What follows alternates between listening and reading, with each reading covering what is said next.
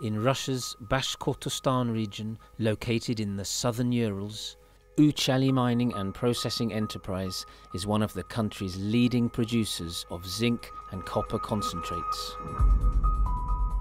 When Uchali exhausted its original open-pit deposits, the company decided to dig deeper.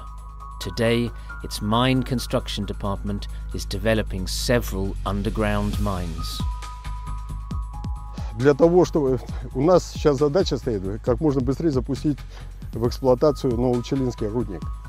Вот. Там огромный объем работы, а рудник будет производительностью больше 3 миллионов тонн руды в год. Вот. И у нас будет задача его как можно быстрее ввести в эксплуатацию. Поэтому там нужны скорости проходки. А скорости проходки обеспечивает что? Высокопроизводительная техника.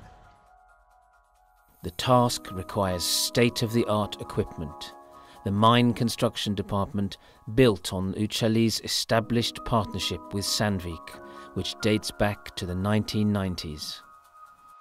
То есть это процесс бурения, процесс экскавации горной массы и вывоз горной массы на поверхность из шахтной выработки.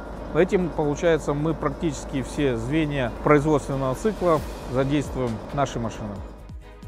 Two Sandvik LH621s have cut loading time in half.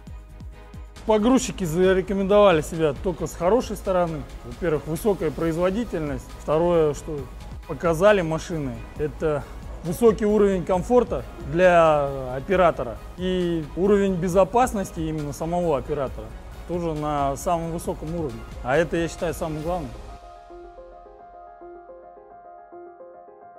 Отличная техника, не ломается, ковш большой, удобно, комфортабельно. В кабине, как в «Жигулях» практически. У нас сейчас на Новоучалинском месторождении рудник вскрывается одной выработкой. Вот. И когда будет развиваться рудник, будет сеть выработок, уже больше забоя будет. Не исключено, что в перспективе мы однозначно уже другую машину не рассматриваем. И вот я думаю, что на проходке 621 машины или машины вот с такой грузоподъемностью в России больше нигде не работают. Это однозначно.